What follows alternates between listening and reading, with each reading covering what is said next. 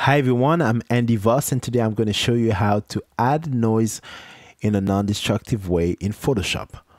Alright, so the first step, let's say you have your image, you're done working on your image and you want to add either texture or just add noise on the whole image. So I'm going to show you, the first step is create a brand new layer. By clicking here, you add noise.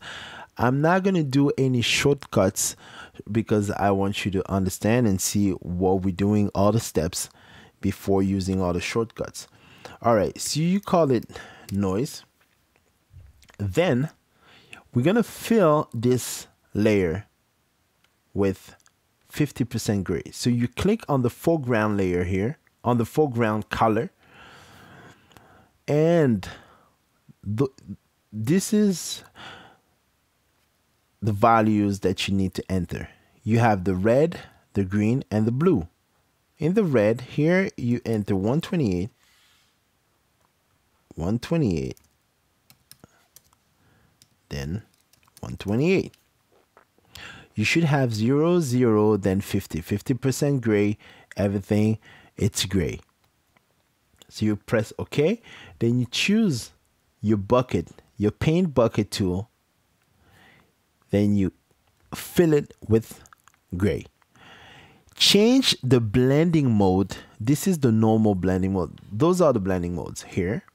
Just change the blending mode to soft light. Anything that is 50% gray, when you change the blending mode to soft light, becomes invisible, becomes transparent. All right, so now before adding noise directly on this particular layer, we're going to convert the layer to a smart object. Convert to smart object. Once it's converted to a smart object, go to filter, noise, then add noise. You can change the values the way you want. You can put it to the max and just do whatever you want, depending on the purpose of your image, just because you still have the option to reduce the opacity here.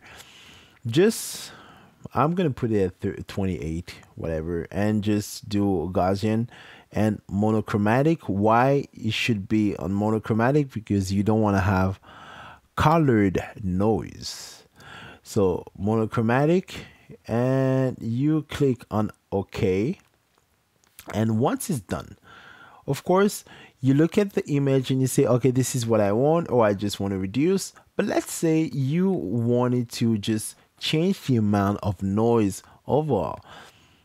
Since we converted the layer into a smart object, you can double click on add noise and you still have the values. You can change the values of your filter, and this is the best way. This is the non-destructive way, the way to work in Photoshop in a non-destructive way. All right, so everything is done. So now you can just play with the opacity if you want more, if you want less noise, if you want more noise. It's really up to you guys. All right, I'm done. But before, I just made an action. I created an action for you. You can download it right after this video.